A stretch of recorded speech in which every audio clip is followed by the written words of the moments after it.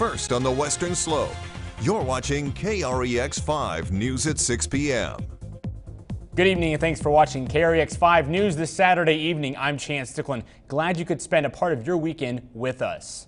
Today marks day 4 of the fall season, a tradition spanning more than a century here on the Western Slope. The Fruita Fall Festival wrapped up day 2 today. A whole host of things for the community members to indulge in. And KREX 5's Austin Sack had a chance to catch all the action. He joins us live in the studio to give us the latest on all the festivities. Austin, what can you tell us? Thanks, Chance. Like many other events, COVID-19 canceled the Fruita Fall Festival in 2020. This year, the festival brought lots of energy and excitement back to Fruita. With the end of the summer season, the 106th annual Fruita Fall Fest returns to the Western Slope. The 2-day festival features a variety of local vendors, plenty of food to munch on, and booths sponsored by many Fruita-based organizations. But the Fall Fest could not begin without the Fruita Monument High School Homecoming Parade. We did walk in the parade and we were clapping to music and just waving to everyone. It was so awesome to see everyone come and support all the different Fruita organizations. One Fruita group, the Shellady Elementary Parent-Teacher Organization, is full of joy that the Fruita Fall Fest is back and took this as an opportunity to meet their neighbors. It's been incredible to get to know other family members, and just being here together has been probably the biggest highlight of doing the Fruita Fall Fest. Those in attendance could take part in many events at sponsored booths that support Fruita organizations, and you may even get a new look. We're offering face painting for $5 because we do have somebody who's pretty awesome that is volunteering with us, but the rest of us are pretty much amateur moms who are just trying it out. From face paintings to supporting the local schools in Fruita, there was something for everyone to enjoy. It just feels awesome to be back and being able to dance for our community because they just love us. I mean, we love our community. We just love being able to perform out there again.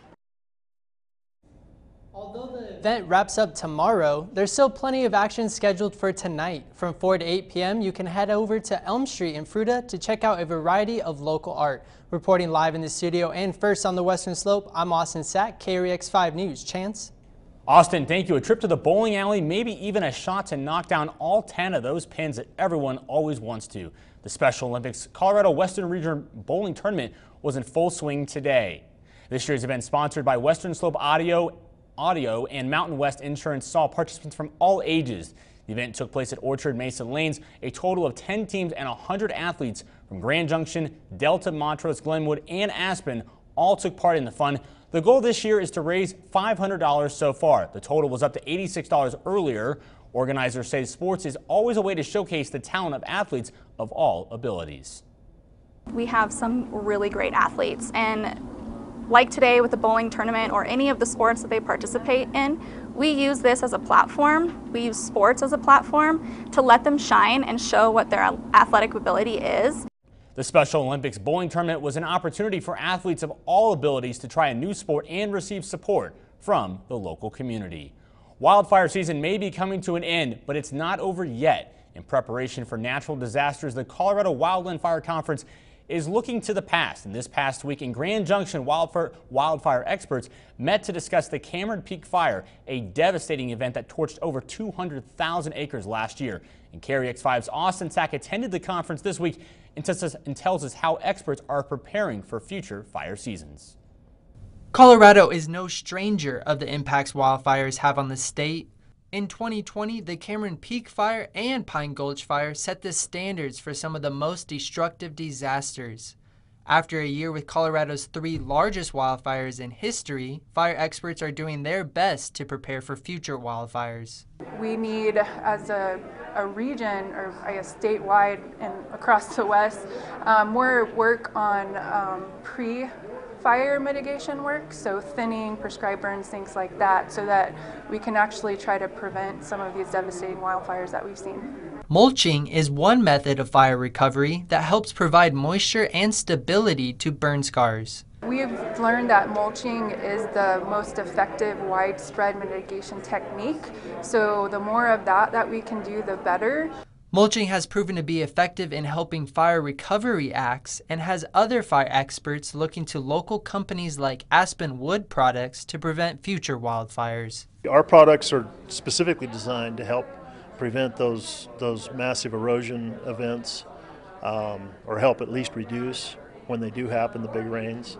Every fire is a little different depending on how intensely it burns, and what kind of terrain it burns in can affect which fire mitigation techniques can be used. The Grizzly Creek burn scar, for example, rests on an extremely high slope, making mulching ineffective. Did some evaluations early about, would reseeding, would mulching work or help, and in most areas we determined that it really wouldn't.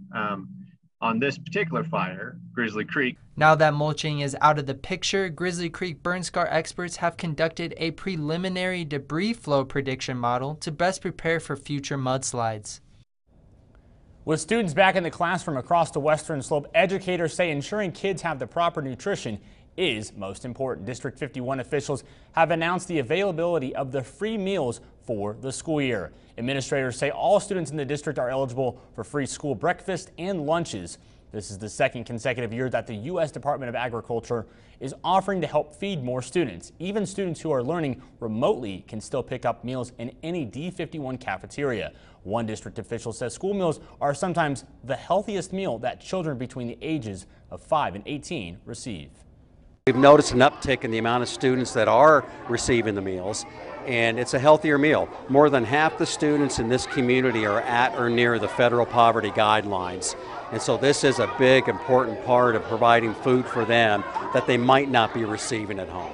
No meal application is needed to qualify this year, but families who do choose to fill out an application are eligible for waivers of athletic fees, testing fees, and bus passes, as well as utility discounts. For more information, visit d51schools.org and click on the yellow school menus button.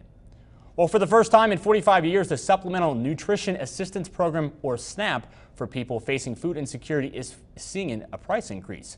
Families and individuals will start seeing the boost on October 1st. KREX 5's Rob Hagan breaks down all the details you need to know. More than $87 million in food benefits are issued in Colorado every month, helping more than 250,000 households and 499,000 individuals, according to the State Department of Human Services. And Taylor's applying for those benefits for the very first time. Live alone, and because of COVID, pay is a little unstable, so having food stamps would help me pay for food. On October 1st, the Supplemental Nutrition Assistance Program, or SNAP, will see a 21% increase in benefits after the USDA reevaluated the Thrifty Food Plan, which includes factors like inflation and growing poverty levels. This cost adjustment marks the first time the plan has changed since it was introduced in 1975. We're expecting to see an average of $36.24 per person increase per month with this year's cost of living adjustment. Just as the doors open to the biggest boost to SNAP benefits in the program's history, could be a loss of benefits to thousands of Coloradans when the pandemic-related increase to SNAP benefits expires December 31st, closing the doors yet again. During this pandemic, we've been allowing all households to receive that maximum benefit as long as they're eligible, regardless of what their household circumstances are. So come December 31st, we'll just be going back to the normal calculations for allotment. It might be a little troublesome if I start to depend on it, but hopefully this allows me to get caught up enough where I'll be fine when it goes away. Coloradans currently participating in SNAP don't need to take any action and will see the new increase beginning in October. But for those not in the program struggling to feed themselves or their families, there's hope come October. Anybody out there who may have been ineligible for food assistance in the past, but they're still struggling with food insecurity, come October 1, because the guidelines are changing, this would be a good time to reapply. Rob, thank you very much. Still to come on KREX 5 News at 6, your full weather forecast with Chris Knoll in sports. We'll be right back.